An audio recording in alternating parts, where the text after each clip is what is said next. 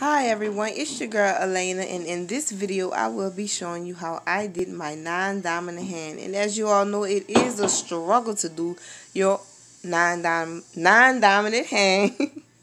It is a struggle, and then during the video you will see that I will be switching my hands in different positions. So let's get straight to the video. I am showing you the products, which is Glam and Glitz from the color Bling collection called Beachin'. And this is from Nail Supply Glamour called Milky White. And this is the green called Jasmine from Glam and Glitz. And this is the Coffee Break Brown from Glam and Glitz.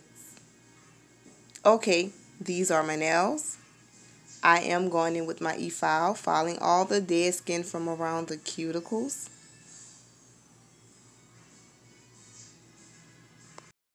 I will be doing this step to the rest of my nails. And if you want to see more videos, don't forget to hit that like button, hit that notification button. If you enjoy watching my videos, if you want to see me keep the videos coming, right now I'm applying the dehydrator. As you can see, after applying the dehydrator, I'm going in with the primer. And I will also be doing this step to the rest of my nails, as you can see. Now I am applying the tip, which people normally don't do that, but I'm doing that, and that is how my tips look after applying it. I am now cutting it into my desired shape, will be the almond. I'm not saying it might come out like that and it might not, but as you can see, I'm trying, and there you go. And of course, I have to do some filing and adding some clear acrylic. Okay, enjoy the video. I will be playing some background music for you guys, and don't forget to like, comment, and subscribe.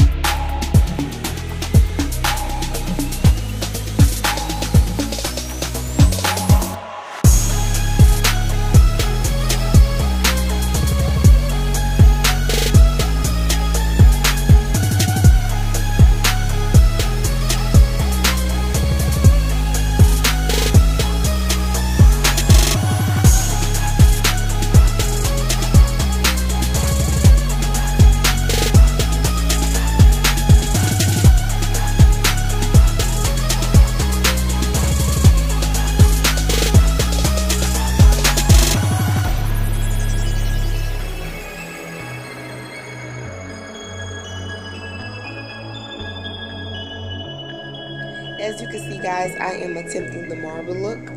Continue to watch the video and you will see how it turned out. And by the way, go follow me on Instagram at Dream Beyond Nail Designs by Elena to check out more of my work.